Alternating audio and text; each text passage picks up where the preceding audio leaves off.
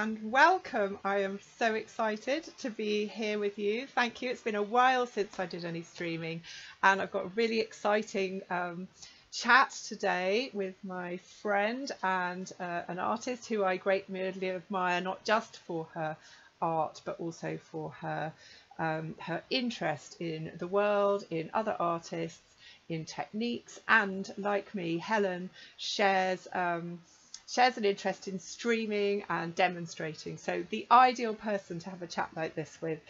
So without further ado, I shall introduce you to Helen. Here she is, Helen. Oh, she's that way.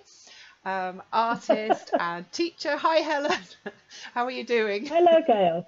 I'm really well, thank you. And this is such an exciting project that we've set up here. We're talking on Zoom and broadcasting on all sorts of platforms. So yeah, that's fabulous. Well, we're going to be going through some slides. We've each prepared some slides on some of Cezanne's work that stood out to us from his recent exhibition, and we're going to be talking about practical ideas and techniques that we have managed to take away from the exhibition. So we've each found it really, we were just talking about how useful we found it, and Helen came up with a great idea to share that here, so it's really nice to have a record of it. So welcome if you're watching live, and also if you're watching on recording. If you're watching live, you should be able to engage with us in the comments. So if you want to say hi, let us know if you're watching on Facebook or YouTube or Twitch, and if you want to ask any questions, we'll do our best to respond.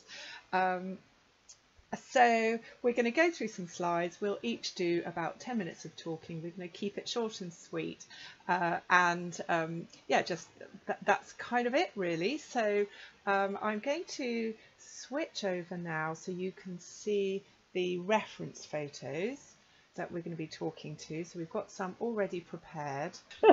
So if people want to put something in the chat, I will show you how it will show up. So if I just type in hello and welcome, then you'll see that it's going to come up in that space in the middle between us and the slides. So there's space there for anyone who wants to make any observations or questions. While we wait for people to drink their tea and get typing, Helen, would you like to talk? This is Absolutely. Guy, this looks like Cezanne off on a plein air trip.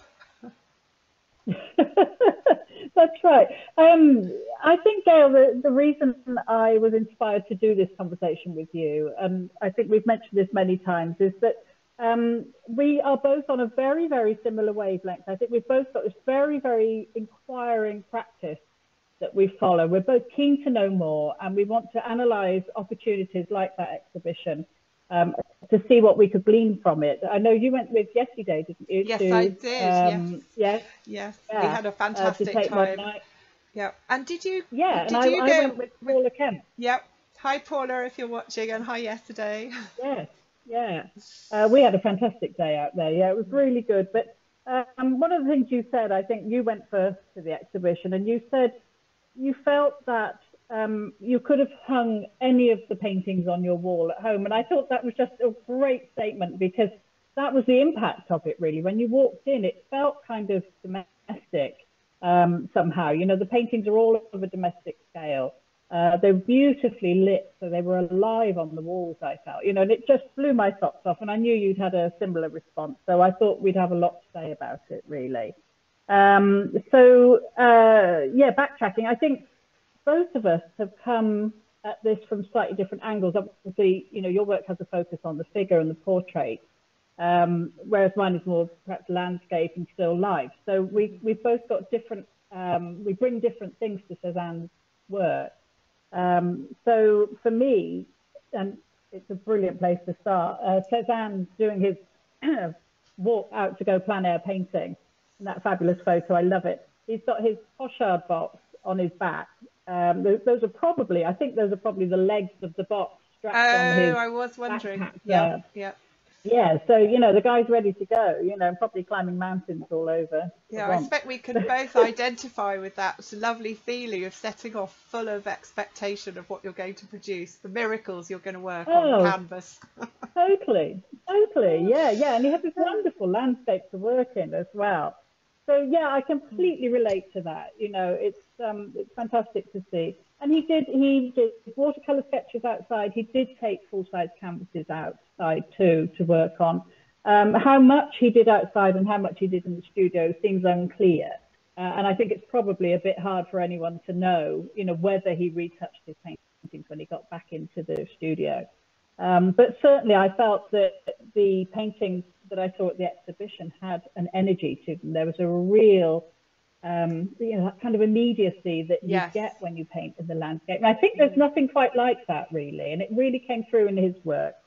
And that really chimed with me because it's something I'm trying to learn really all the time, to have that honest response to my subject. I mean, whether it's flowers or whether it's the landscape. Yes. But certainly going out there, all weathers, you know, put a hat on, keep warm, get out there and sort of experience it, because there is nothing like it. And he had this term, which I've been trying to find out a little bit more about, but he used this phrase, sooty sensations. So when he was out in the woods or in the landscape, he was trying to record these city sensations. My French is not great. This is a kind of mashup. But apparently the word in French, sensations in French, is related to the word senti, which is to feel. Oh, yes. So the Impressionists generally, yeah, the Impressionists, you know, referred to recording sensations, you know, to trying to describe the sensation of light in the landscape or whatever, the atmosphere. So, you know, it's got this direct relationship in French to feel, to feeling, you know, and any plein air painter can describe this, I think, that when you're out there, it's not just what it looks like. You're not just painting a picture. It's a whole immersive experience. That's just so good for you in every way. It's just the fresh air, the bird song, whatever. You know, it's just, there's nothing quite like it. I'm very evangelical about it. My students will tell you so. Well, I think that whole them about it really helps with the with that sense of leaving things fresh, doesn't it? I think if you've only got a limited amount of light, I mean, I know he had a bit more light perhaps than we do with his location, but you know, when you have a limited amount, you know, in our case it's just about to pour with rain. You can't fuss over stuff, can you? You've really got to be direct. Yeah. So shall we look at some of the work that you've chosen? Absolutely. Yes. Go ahead. So, okay. Oh, I'm sorry. I'm having a bit of a nightmare with my reference photos. I don't know why it's gone back to the start again. Hang on. All right. Nearly there. Nearly there. Right. Here we are. This is the first one. This looks like your winter practice. Yes. So what have you got there? I'm showing your setup in the snow. Yes. So that's kind of following the picture of Cezanne with his backpack. I wanted to show my little kit that I take out if I'm doing a small painting. It's kind of zooming to, there we are, this one, yes. So, so out there in the cold, with the pack all kind of, I had a rucksack that I take out with me and a little pochard box that fits onto a tripod like that. And to be honest, it was, you know, I think it's the best couple of hours you could possibly spend, you know.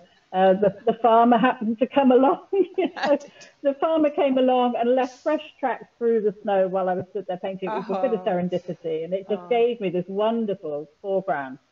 And it's amazing, you know, how small an outdoor painting kit can be. Or even, I think you've got another image there, I hope, of my Shall sketchbook. I move on? Yeah. Yes, there's your sketchbook is showing now. Yeah, sorry, there's a bit of a delay, Helen. It's showing. I'll just reassure you that it is showing on the stream. That's okay. Yeah, so that's what I do a lot of. So obviously we don't all have time to go out and spend hours out there, but I find even just, these are like snapshots, my little sketchbook, it's sort of pocket-sized sketchbook. But I go out and do, you know, 10-minute sketches. And it's like getting the equivalent of a snapshot, really. But it does give me ideas, you know, even doing that. And when I lost the sketchbook recently, may have heard about the Yes. drama. I left it in the back of a taxi, but I got it back, obviously. Hooray, hooray. But yeah. I was bereft. I thought, oh, crumbs, all that stuff, means nothing to anybody else, which I mean is really valuable. So I was so glad that I got it back. But that's what I do. So I walk the dog and I, take a little bit of watercolor with me and a pencil, and it all fits inside my coat, and it's just lovely. You just see things all the time. This landscape where I walk the dog up on that hill, the light is glorious, that you see the most amazing things, and we just live in Staffordshire, it's not Provence, it's a sort of northern bit of the Midlands, and yet every day the light and the weather and the sun, there's inspiration all the time out there, and I love just, getting a little bit of that, because just actually the action of doing it, just sitting there, just looking and absorbing all of that, is actually brilliant. It's not so much about the product, but it's the actual sitting there and absorbing all of that, which is fantastic. And it's brilliant for your mental health as well. I have to say, there is nothing quite so calming. Makes you feel more philosophical, perhaps, gives you a little bit of distance on life, and, all that stuff that's so good for us. So do you have a bit of Cezanne ringing in your ears or in your mental image when you're painting now? Do you think anything about the exhibition that that has affected your practice in this situation that you're showing? I know we don't have the sun. I would say, yeah. And hello, Caroline, by the way. Thank you for Caroline says she loves the chat. Oh, good. My sister. I thought we'd be good at this, girl. Yes, I do. There was a freshness to his work, and I think it takes a real focus, a real determination not to fiddle and not to try and neaten your work or smarten it up so that viewers see all that kind of weight of pressure that we have as artists to conform to certain kind of tropes, whatever they are. And I love that Cezanne was one of the earliest artists to leave his work unfinished, to say, that's it, I've done enough, put the frame on it, off you go. And I think that's so refreshing. And I think that's probably the biggest point that I took away, really. Those paintings looked as fresh as the day they were painted, Yes, and he wasn't overly, from what I understand, he wasn't overly saddled with a sense of wanting to conform. And what he was a bit of a crusader, wasn't he, I think? And I think, in a sense, we both have that, whilst we appreciate all the work that's being created around us, and it all does feed in, well, certainly speaking for myself, it all goes in to the melting pot, but at the same time the need to just reproduce what's gone before, for me, I don't know about you, but that's less interesting, although we kind of walk a tightrope, don't we? You want to learn from our predecessors, but we've got to put in a dose of ourselves as well. We need to find our own authentic voice that we put into that mix. Just to say hello to Paula and Sandra, thank you so much. It's great to know that you're enjoying this. They both, Sandra says, I agree, sitting and absorbing is uplifting. Yeah, I think Sandra N is probably my student, I think. Nice, Sandra from Birmingham, shall I move on to the next slide, Helen? Yes, do. Yes, sorry. So this is your landscape with tracks. It's got your So and it relates to there's a Cezanne that follows as well. And one thing that really struck me in the exhibition, I took lots of notes when I was there, was how he seems to use quite a high horizon line in a lot of his paintings. And I did that quite deliberately when I was painting the tracks. I wanted to see the effects of doing that. So not a great enormous sky. The sky is in the top, fifth of the painting. But, what does that do? How does that change the painting? And I think he was, to my mind, and I'm no expert here, but to my mind, I think he was constantly seeking to kind of flatten the surface. I don't think he was about, painting great depth in the way that perhaps Turner might have done or something, that it was kind of evoking massive space. I think he was bringing the landscape to us. And I think he does this with his tree paintings too, and his still lifes. He takes you right in there. Things are often cropped off the frames, and you feel like, you know, you're really immersed in that thing, particularly when you're stood in front of a large canvas like that, that he takes you right in, and that's more of that sensation thing. And I think, you know, obviously this is kind of part of a process, this painting, but I think there's, that's worth exploring. That's something I'm exploring, you know, and that painting prep part of that exploration. I love how, to your point, that by making that horizon high, he gives you more of the ground, doesn't he? The ground that you would be standing on, and his painting of the forest, is it the forest floor? That as well, you've got a sense of what you would be standing on if you were there. I really like. And that's, I think a good painting does that. I love that painting of yours, that self-portrait that you did. That it kind of plonked us in your studio, looking at you. You know, that great sweeping foreground that you put in, you know, you know, we were there, you know, and that was so dramatic, you know, and you do feel, you know, you get that sense of being in there, you know, fabulous. Do you want to click on? Yes, sure. Yes. So the next one is a landscape showing lots of houses, and a comment. Thank you, Sue is watching on Facebook. She says, Helen, you're describing mindfulness. Lovely. Great for one's mental health. That's so true. Right. Yeah. Definitely. So the next image is you've got his view. Is it the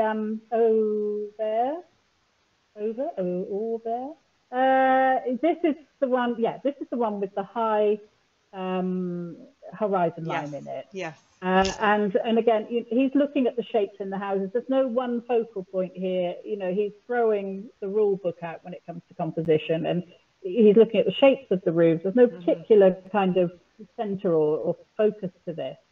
It's kind of shape and design on canvas, isn't it? It's a fascinating painting. I think I spent a long time looking at that one, looking at what he was doing. He does use a bit of atmospheric perspective in it. Those colours are getting bluer and but not exaggerated, is it? He's got those nice acid greens in the foreground. But yeah, I think I'll be talking about composition a little bit later, and I think similarly to your observations about this, I don't know if this is what you meant, but I feel like he didn't spend a lot of time premeditating, you know, his composition, and sometimes he's got some really interesting crops, which I like. He doesn't look as though he's been following, you know, lots of rules. Not that they're, but it works. Like cropping those houses. You kind of have to know the rules to break them in a way, don't you? Yeah, you're right. Yeah. Do you want to press on? Yes, sure. Yep. So this is there we go. Yeah, sorry, it's a bit slow moving on into the screen, but this is the forest floor, looking up through the beautiful angular lines of the trees. And if you want me to zoom in to show the brushwork, I certainly can, Helen. Just let me know. Oh, that would be good. Okay. Going in. So I'm just waiting for my. Here we are. Lovely. Yeah. So you can see this all overness that he's creating, and that's definitely a takeaway for me, that there's no particular focal point. The canvas is full of trees and foliage and ground, and you know, he's not doing, you know, if you think of people like thinking of Claude Lorraine or someone like that, a kind of classical painting where everything is beautifully balanced and all of that leads you in. You know, chuck that out. You know, we've got shape, there's negative spaces he's painting. The brushwork is so lively, and he sweeps, in a way that kind of unifies it. It's not a mishmash here. The sweeping brushwork helps to keep it all together, I think. It's a really clever painting, I think. Yes, beautiful. I agree. Right, I will shrink that back down so people can enjoy the full impact before moving on. Right, okay, shall I move to the next slide, Helen? Yes, Okay, right, so this is your magnolia in situ. Absolutely stunning, this painting. Thank you. Well, that's it. I mean, that kind of says it all, really. You know, I wanted to paint outside. The weather was iffy. The weather forecast was worse. You know, the forecast was bad. But I was determined to get out, because you never know, A, they could be wrong, and B, it could be worse tomorrow. So I love your optimism. I think that's a vital ingredient in the painting process. Optimism. Absolutely, get out there and have a go, because it could work. And this is one of the nicest outdoor paintings I think I've ever done. Yes, it's I absolutely loved stunning. it. Thank you very Yeah. much. Thank Yeah. you. And I just, yeah, happiness on a plate, really. So, yeah. So do you mean you love it? And it You love didn't rain. you love the memory of the process, or you love the way it Right. captured what you saw? It's all those things, Mm. absolutely. And, a painting is more than the sum of its parts. I was painting and painting and painting, and I stepped back, across the other side of the lawn, and I had a look at it, and there was a real kind of, there was like that kind of moment with it. Oh, okay, that works, So lovely. I don't need to do that much then. It's all very free and easy. There's not a great deal of fiddling about with it. But I And can the really underpainting that was wiped off the top. Sorry. Yeah, as I was saying, I wiped out a previous painting, so there was some colour left underneath it, and I think that helped. So there weren't gaps. Sometimes a painting will look more unfinished if you've got white gaps in it, but there weren't there because of the help from the under painting, the white gaps. Sorry, go on, Gail. I was just going to say that you've really applied what you were saying about Cezanne's tree, his forest painting, in that you've got the negative spaces there in the sky, you've got the you're showing some of the ground, you've got that sense of rhythm as well, which is you often see in nature, don't you? But to be able to put that in your painting is wonderful. Yeah, I think it really creates a sense of, it's not a still, it's like a living organism. That blowing a gale tree. At the time. And it was a little windy at the time, so I was just doing this, So you do what you can, but yeah, you're right. And actually, nature's a gift like that, because shapes are repeated, aren't they? The flowers are repeated all over. So yeah, it's part of it, isn't it? Oh, and Caroline said that's certainly a brilliant phrase. It might be bad today, but it could be worse tomorrow. Yes. I am quite philosophical. You are. I can vouch for that. Shall I move on? Is that? Yeah. We haven't even started on your choices yet. No, well, this is your beautiful painting of brambles and leaves. I'm sorry, I haven't written down the titles. So it will be Perpetual Spring, I think. Yeah. I don't know. It's got you'll just see. I just thought you could flick through these, because you'll just see they kind of illustrate what we've said. Okay. Well, this is a wonderful, wonderful foliage, and Jane says Jane loves that painting. Oh, bless. Thank you, Jane. Yeah, it's really lovely. Yeah, thank you, Jane, and thanks for joining. Hi. Hello, Jane. Yeah, we've got a home crowd here, Gail. Yeah. So my dog. Can you hear my dog? Sorry. He is very welcome. I knew somebody would come to me. Yeah, my husband would get little. Okay. And this is. I've also got your forest painting as well coming up now, which is again very reminiscent of the of Cezanne's, but with your style. It's got your freshness and your love of green. You really are green queen. I avoided it for years as well. Isn't that funny? So funny, the things that happen anyway. But yes, so you get the gist, don't you? Yeah, definitely. And okay. Yes, and then we move on to his still life with the bowl of fruit and a knife in the foreground. Really interesting. And then some. We've talked. Yeah. I was going to say we've talked a lot about my work, Gail. If you want to put your selection up.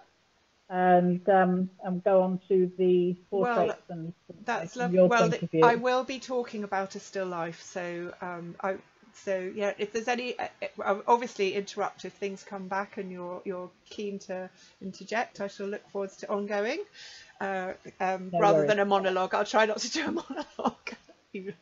So thank you, Helen. That was brilliant. You've got us off to a great start, and thanks everyone. If anyone wants to ask any questions or chip in, it's just so lovely to have you watching, and thank you. And ditto, if you're watching on a recording, don't hesitate to drop us a line. We're always delighted to hear other people's thoughts on. That's really what this is about, is sharing ours and other people's. Absolutely. And Helen, I think we end with your wonderful still life with the lemons in the foreground. Look at this, amazing. Are they cosmos, those flowers? They are cosmos. Yes, they are. Absolutely. And you can just see the link. think it explains itself, that one. Mm-hmm.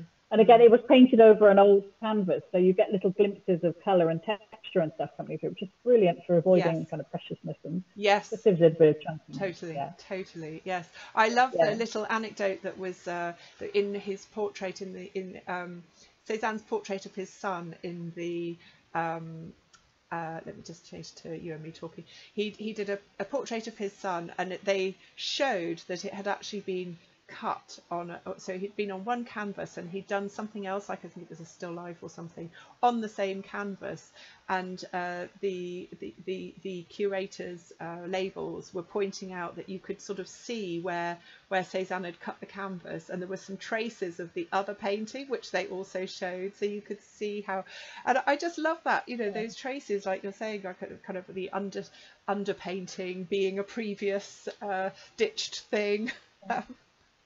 I was getting very twitchy about people overpainting their masterpieces, not loving them.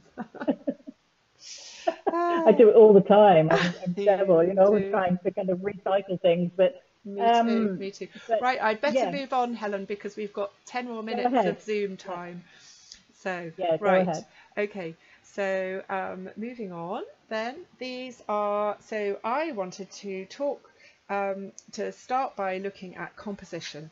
So this is his huge bathers painting, and I love that, like with the trees, he had this sense of rhythm, and he's got wonderful rhythms going to one side and up, and I love the way he portrays the figures. I like, you know, there's so much I like about it that appealed to my own work about you know, the nude, but the nude done in a really, what I consider to be a really healthy way.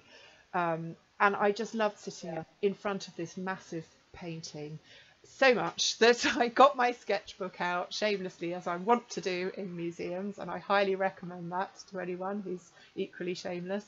And I wanted to sort of propose as a practice something I find really really nice, which is just sitting there and copying, whether you're, you know, even if you're not using the same medium. So here I was just on a tiny sketchbook with a pencil, but just as you can kind of think as you draw by, you know, writing and drawing your thoughts to help order them, when you try and actually copy a composition, and it is often just the composition, you just learn so much. And I just learned not particular things that I could name, but, you know, just there was so much that was kind of accidental, but clearly not. And, you know, just the way he treated the background, which I tend to be drawn to the figures and don't notice the background, don't notice the ones in the back, you know, the hidden figures. So that was something that I really enjoyed, and something I would take to my own work. And then I'm just going to show the sorry, Helen. Well, I was going to say, it's interesting to see it in black and white. The fact that you've had to convert it into black and white for your sketch reveals all different aspects of it, doesn't it? Yeah. Yes, resolving the shapes. So then I was going to look at, so talking about composition as well. Here's an example. So he used it in a lot of his still lives, and as we said, in some of his landscapes and things, is this crop thing. And I do wonder, obviously we can't ask him and I don't want to project, but I do wonder if he did kind of what I do, which is that you just need to paint. And I just kind of like almost, I realise that he's renowned for having set up his still lives carefully and like balanced things, and I will come on to that in the next slide. But I just think his crops, I don't know if it was deliberate. Whether it was or not, it's something that I really take away from his work around not necessarily doing a sanitized composition. So that was that one. And then here was my attempt. So inspired by his painting of the jug in a still life, I set up my own still life, which just explored some of the things that he'd done in his painting here. So he's got his base, his table. It's a bit of an angle, and it doesn't look as though he's really worried too much about perspective in terms of getting it representative of what's, you know, visually correct, if that's the right word. But I love, and I hadn't appreciated until again I tried to actually arrange a still life to mimic his with similar items. And it wasn't until I did that that I thought, oh my goodness, he's actually got some of the fruit at the back deliberately raised and intersected by that jug. And I thought that's so clever. And just the way he played around with those shapes, I loved. So if I'm going to move on, so the next thing I wanted to talk about was his technique and his application of paint. And I just thought for a conversation point of view, in future, if anyone wants to go back and look through this is his palette. So apparently he used Sennelier colours, according to Sennelier. He did use titanium white, apparently, but I think if you look at his whites in his still lives, if I go back to like that, there is almost nothing, no white in that. You know, it's blues and greens and other colours. So I think he was quite sparing with the white, but he did, out of interest, I was interested to use lots of earthy colours, of course. So that's just a little interest. So I'm coming on to one of my favourite pieces in the exhibition, the portrait of his wife. And this is, I'm going to zoom in on this because there was one particular thing I wanted to talk about in his technique, and I'm just going to move this up so that it's in front of both of us. So we're both going to disappear, I think. This will float in front of us both, because I want to go right in and just talk for a minute about how he treated this edge.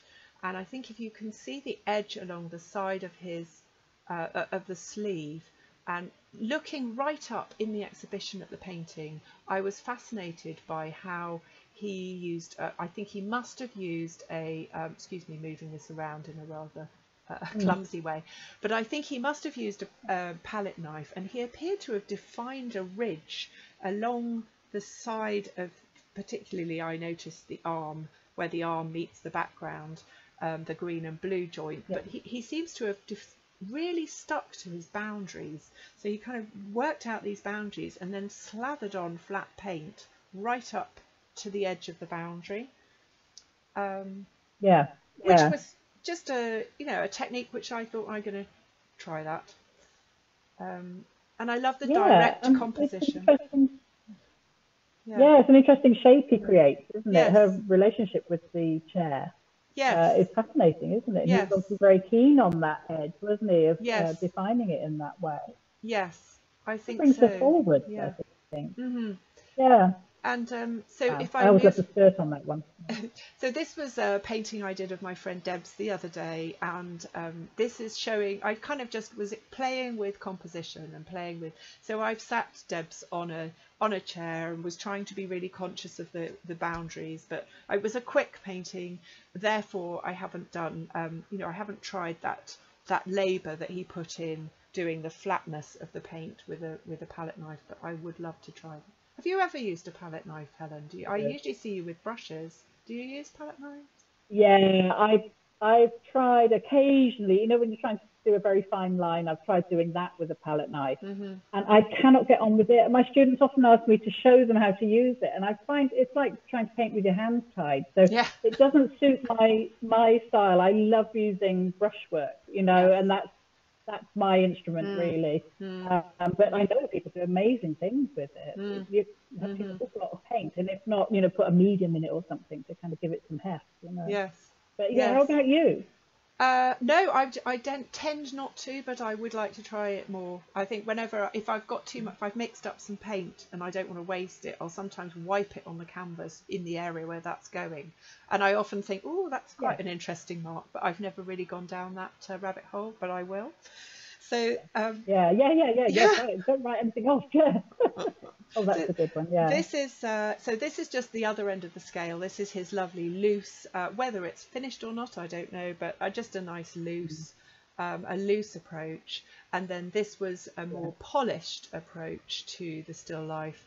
And if I zoom in a bit, there was something that really attracted me, and I was trying to work out what was so distinctive about his style. And as well, I think it was those heavy shadows for me, the heavy shadows kind of under the fruit, bordering on outlining. and I don't know if this was, you know, a precursor to, you know, techniques that he was going to bring, you know, bring forward, and you know, cubism, or yeah, I don't know what, where, or whether this was just what he saw, but It was radical in his time. It was yeah, radical what he was yeah, doing. It was yeah, Matisse did, you know, taking off from these ideas. You know, you had Matisse coming along, didn't you? And Van mm-hmm, Gogh as well, you mm-hmm, know, and they were sort of heavily into outlining. yeah, You know, yeah, part yeah, of, yeah, yeah, yeah, yeah. yeah. And oh, so here's the last one. The last one is just a painting, a photo of my action shot with the brush, just painting the still life, you know, that I had a go. So the final message Yeah. is, please be tempted to have a go, and it's just such fun trying. You know, whether you're sketching in a museum, or trying to arrange a still life, or going out and painting your magnolia like Helen. Have you got that finished painting, Gail, to show us, or is it I just a work haven't. in progress? No, I have to say it Okay. wasn't exactly a corker. Oh, was it? Oh, right. Okay. Right. All Yeah. right. Well, I've started a Gail, new it's been record. brilliant. Your technical skills are wonderful. Okay. Absolutely. I would not have a clue. It's quite extraordinary. Thank you so much. You've Oh, brought a daft idea to life and done it wonderfully. well, thank you. You bring everything to life, Helen. I love it. It's so great, Oh, and it's bless your so heart. great to bounce ideas around. I just find it a tonic for the soul, and also I always want something to be practically useful, and you tick both boxes. Excellent. Thank you. Excellent. That's good. That was good fun. Thank you Yeah, so really good. much. Yeah, Lovely. well, thank you for riding the wave, and I hope that we can do another one. So if anyone has got ideas of other things you might like us to talk about, please do contact us both on our social media, or send us messages. Most of you know both of us. Yeah. So it just Yeah. remains to say thank you and goodbye. Lovely. Bye Yeah. bye, everyone. Bye, Bye. Gail. Thank you. Thank you, Helen. Thank you, everyone. Bye-bye. Thank Bye. you. Thank you.